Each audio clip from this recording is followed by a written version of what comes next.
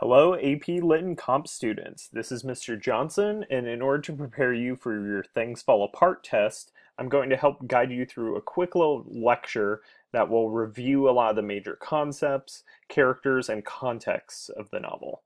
So let's get things started first off with a discussion about Chinua Achebe. Chinua Achebe, the author of Things Fall Apart, was born in Nigeria in 1930. He was raised as part of the Igbo culture within Nigeria, and he ended up studying English at University College in Nigeria. After kind of switching his major a few different times, he grew to love English and writing, and that ended up informing a lot of his future writing.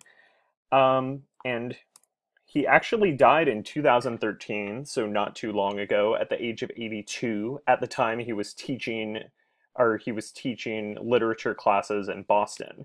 So let's review some of the books that he wrote. So he's most known for the African trilogy, and these are very definitive works and when it comes to English language African fiction. So the first book in the trilogy is Things Fall Apart, the book we read, which was published in 1958. The second book was No Longer at Ease, which was published in 1960, and the final book of the trilogy is Era of God, which was published in 1964. Now, if you want to read either No Longer at Ease or Era of God, both of these titles are available in our illustrious classroom library. With Chinua Achebe, he also wrote a large number of poems, short stories, and critical essays. So he was definitely a very prolific writer, to the point where he actually has a lot of books coming out nowadays, even after his death, simply because he had so much material that he wrote. So let's cover some of the context and background of Things Fall Apart next. Now, Achebe was initially inspired to write after reading Mr. Johnson by Joyce Carey while he was studying at University College. Now, this book is set in Nigeria and it's written by a British author, but Achebe really felt that the depictions of Nigerians in the novel were very insulting and harmful. Achebe believed this simply because a lot of the depictions of characters within the novel were very stereotypical. In fact, on the right side of the screen is a cover that was used for the novel, and you can see how it does have a very stereotypical racist depiction of an African man right on the cover. And many believe that the African trilogy novels were kind of a direct response to Carey and other European authors and their depictions of African cultures. Achebe wanted to create a very fully formed view of what it meant to be African, especially during times of colonialism. Now, the novel itself actually looks very critically at both European and Igbo culture. Now, Igbo culture is depicted as prizing masculinity, which ends up causing Okonkwo to develop a tragic flaw in the novel. But then at the same time, European colonialism just completely ravages and destroys a lot of the Igbo culture during the second half of the novel, when white European colonists end up coming in and pushing Christianity on the Igbo culture, end up pushing colonial law and taking control of their governments. So while Achebe does show the negative sides of Igbo culture, he does place a lot of his blame on European colonialism. Now, Achebe uses Igbo and European storytelling methods within the novel, and a lot of this comes from the fact that he led a very hybridized life. Like, he studied at a British-run college within Nigeria, but then he was firmly rooted in a lot of the Igbo culture. So the way you could see this is that there are many allusions to European works within the novel. For instance, the title of the novel, Things Fall Apart, is a reference to a poem by William Butler Yeats. And Okonkwo himself is actually modeled after classical hero archetypes, and mainly how he develops a tragic flaw. He might be a very hard worker, he might be a very fearsome warrior, but ultimately he has one flaw that undoes everything that he does and kind of is the source of all of his pain and conflict throughout the novel. And on the other hand, there are a lot of Igbo proverbs that are just constantly mentioned in the narrative, and they are just woven so beautifully that it's really hard to kind of get them out of your mind, and they are very key to the narrative and understanding the Igbo beliefs and Igbo culture. Now, let's talk about the settings of the novel for a little bit. So, the book is set in Nigeria in the 1890s, so the turn of the 20th century.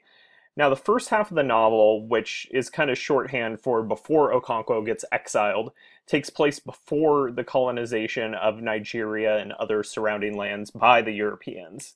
And then the second half of the novel, which takes place after Okonkwo's exile, takes place after the colonization by the Europeans. So you could definitely see how Achebe uses this as a literary device in order to kind of explain the effects that it had, kind of a before and after of what colonialism does to Igbo culture. Now, most of the novel takes place within the Imofia tribe, which is a collection of a bunch of villages. As you could kind of see here on the map, this is where Umofia, or also known as Igbo land, kind of takes place. And eventually, at one point of the novel, Okonkwo's family is exiled to Banta after the accidental death of Izudu's son, which ends up kind of being the catalyst for a lot of Okonkwo's troubles. Now, let's cover the characters of the novel for a little bit. So, our main character is obviously Okonkwo. He's the character that the novel follows the most, who talks about the most, who fleshes out the most. He is a hard worker and a very fearsome warrior. You can see that just because of his wealth, the fact that he has 3 wives, the fact that he is a clansman who is very well respected for his military campaigns. But he doesn't really show much affection to his family and friends, and a lot of this stems from the fact that he is afraid of being weak like his father, Unoka. Now, this fear of failure and being seen as weak is ultimately kind of his tragic flaw in a lot of ways. That's what causes a lot of the conflicts of the novel, what causes him to act out very rashly, and it causes him to clash with Igbo tradition and European colonial rule, which ultimately results in his death at the end of the novel. Now, for some more characters, we have Unoka, who is Okonkwo's father, and he's lazy, effeminate, and weak by Igbo standards, and by extension, in Okonkwo's eyes. But even though he's dead, he still affects Okonkwo's actions immensely. A lot of critics and a lot of people think that Okonkwo is very motivated by his father, even though his father is completely absent throughout the novel. And then we have Okonkwo's oldest son, Woye, who he kind of develops different interests from Okonkwo, which leads to a lot of criticism from his father. And ultimately, he kind of questions a lot of the Igbo traditions and a lot of the customs and the power structure, and then converts to Christianity once white settlers end up coming into Igbo land. And Okonkwo actually believes him to be effeminate and weak like his father, which ultimately leads to him kind of rejecting his oldest son. Next up, we have Akimafuna, who is the adoptive son of Okonkwo. And Okonkwo ultimately loves Akimafuna simply because he's everything that his oldest son is not. He is a very respectful clansman, he is a good warrior, and he ultimately kind of just acts like the son that Okonkwo never had. But ultimately, Okonkwo ends up killing Akimafuna because of a prophecy that the elders of the tribe end up bringing down. And in a lot of readings of this novel, this is where things truly fall apart for Okonkwo, simply because he wasn't supposed to kill someone who is so tied to his family, who's so tied to his culture, and someone who he loves like a son, and that's kind of a bad omen in Igbo culture. And then we have Obirka, who is Okonkwo's closest friend, and he ultimately kind of takes care of Okonkwo's assets and his land and his affairs while he's exiled in the middle of the novel. But Obirka is an important character because he, unlike Okonkwo, actually questions a lot of the Igbo traditions and customs and tries to integrate them as a way of compromise. He's someone who he appreciates Igbo culture, but he does look at it very critically. So now we have a lot of the colonist characters here. So the first one is Mr. Brown, and he is the first white missionary to actually come to Amofia. And the thing about Mr. Brown is that he actually treats the Igbo culture very, very respectfully. And he actively attempts to compromise and work with them to the point where he's building schools for the Amofian people, he's building hospitals for them. And because of his dedication to peace and non-conflict, he ends up successfully converting a lot of Igbo culture, or a lot of Igbo people, to Christianity through his peaceful ways. But on the other hand, there's Reverend Smith, who is the white missionary who replaces Mr. Brown. And Reverend Smith, to put it bluntly, is a racist, strict, xenophobic, horrible man. He's someone who he does not respect Igbo culture at all, and actually actively hates it to the point where he instigates a lot of the conflict in the novel simply because he hates Igbo culture so much, and he thinks it's so below him to be there, that these people should be more thankful of the fact that he's giving them the gift of Christianity.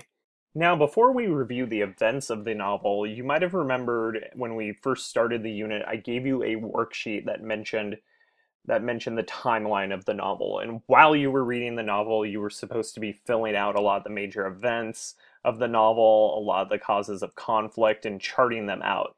So because you have this very comprehensive guide as to what the events of the novel are, I'm actually not going to be covering it. But I do want you, before the test, to please review your timeline handout. This is a very useful tool to kind of understanding a lot of the complicated plot points in order to understand the conflict, and it will definitely help you out if you take the time to review it.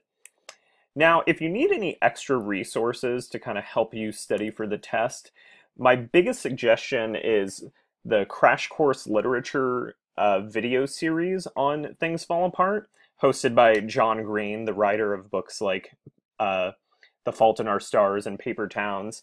And I actually really like these videos, not because they are very comprehensive, but because he does a really good job of overviewing a lot of the most important points when it comes to the novel. So if you just click John Green talking about burritos right here, then that will instantly link you to the first part of his series, or you could just check in the description of the video to find a link to both videos. Now, for your assignment. Now, for review, you're actually going to complete a crossword puzzle. Now, this will definitely help you out on the test because it kind of quizzes you on a lot of the things that we're going to cover on the test, and it quizzes you on a lot of the content that I talked about in this lecture. Now, if you are unable to print a copy of the crossword puzzle to bring to class, please make sure you're writing down your answers on a separate sheet of paper. I'm going to have some extra copies of the crossword puzzle, and I'll give you some time in class to, finish them up if you didn't get them all completed, and then we're going to review them all as a group. But please make sure you do most of your work before you come to class. We will be turning in this crossword puzzle for a formative assessment grade, so please be sure to come prepared. Now, if you want to click on here on the video, if you're watching on your YouTube channel, it will actually link you to the crossword puzzle that you're going to have to print off. So all you have to do is print it off and download it, and then fill it out according to the directions. The clues are here on the bottom and the puzzle itself. Please be sure to write your name on it, and I'm looking forward to seeing what all you guys have done. So if you have any questions, feel free to email me. Otherwise, good luck.